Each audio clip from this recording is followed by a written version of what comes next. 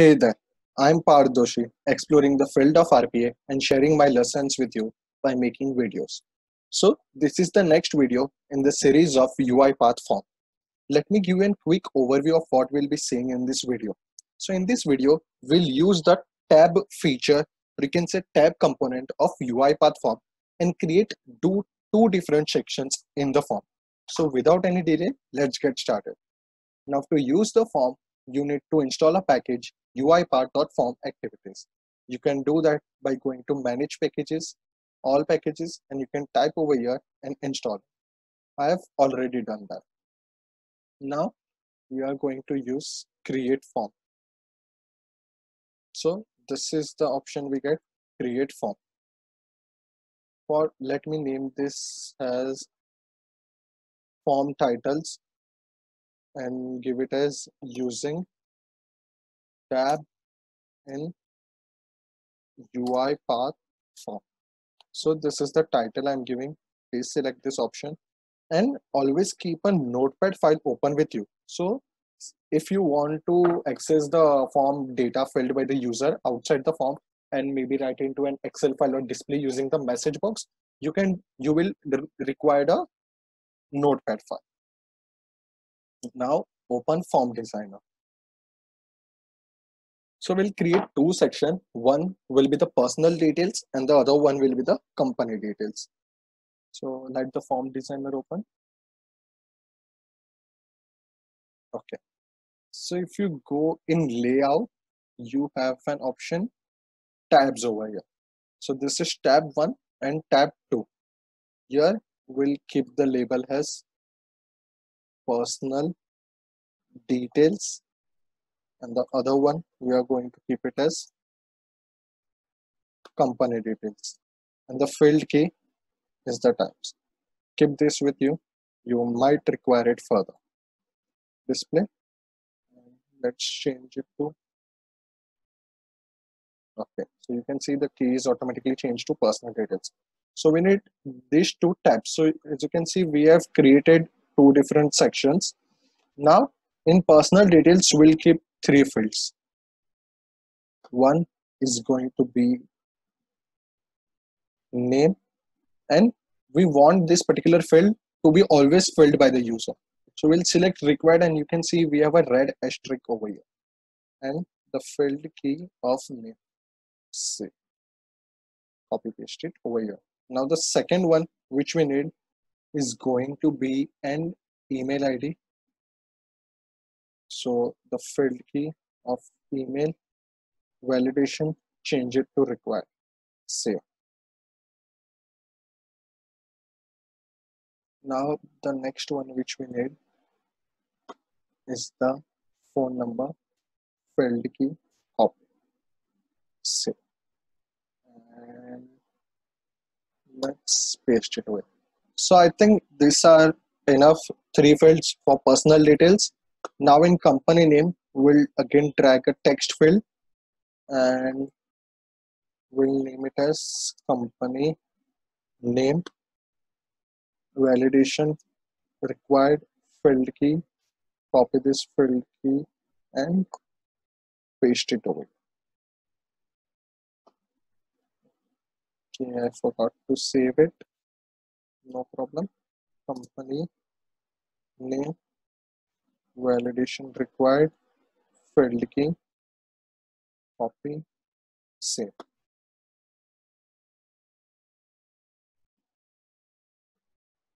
So we have company name, then we can keep it as, we can drag address if we have over here. If not, we'll use a text area.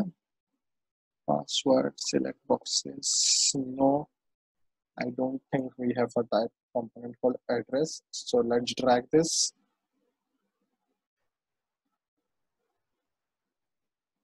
Okay, validation required field key, copy and paste it over here. Now we have company name, address and I think that's it for the company as well. So we need only two sections in the company, which is company name and the address. And in personal details, we have three. And we have a submit button over here. So let's check the submit button, field key, submit, company details also. We have only one. Save. Okay, so we forgot to keep phone number as required field.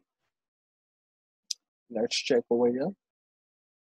I think that's it. We can also preview the form and change the themes if required. So let's skip this thing. I think this theme is fine. Close, close, and save. So as you can see, we have created two different sections. So now you can use according to the application you are using UiPath forms for. So that's depend upon your application. Now what we are going to do is we are going to take a message box over here and we are going to display all the details which we created. Before that, to access the variable, you need to go to this particular option, form fields collection. Now here you need to copy this each of the field.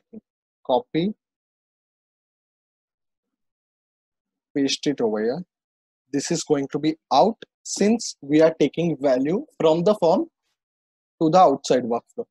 And you need to create a variable and it should be the same as the argument name.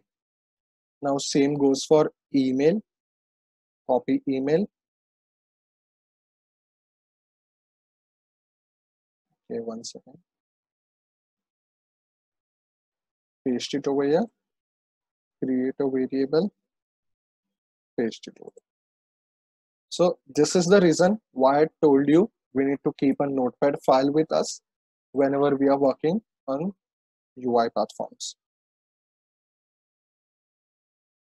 Variable. Similarly for this one, the company name,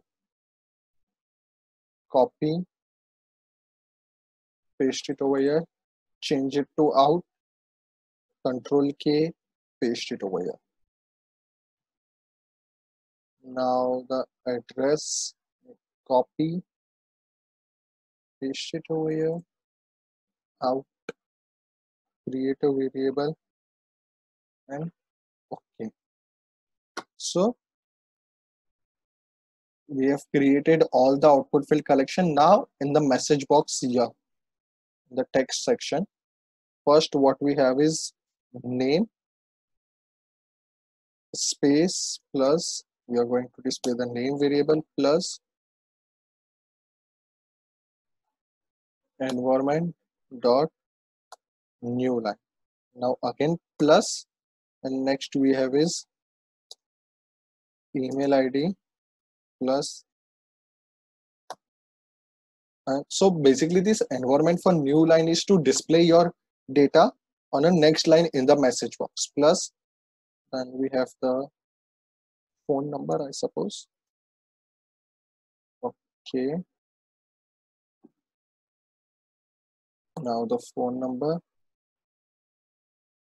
environment dot new line plus. So let's keep one part over here. Now company details. Okay, no, not required. Company name. So I was thinking like we can keep a header, but I think that's not required since we are keeping the placeholder kind of fields. Company name plus environment dot new line plus and the last one which we have is address colon and that's it. Okay, save. So we are now good to go. We have created the form fields, whichever are required. We have created the arguments and variables and the message boxes. So now on click of submit, we should see this message box with all the details. Let me save and run it.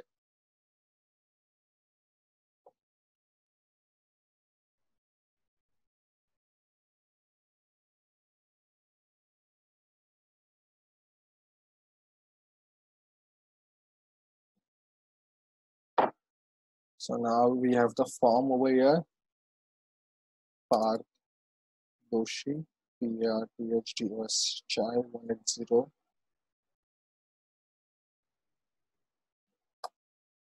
Now we go to company details. So as you can see, even I'm in this tab, I haven't filled the details of this particular tab. So the submit button is disabled. Now company name, let me put it as XYZ, address Mumbai.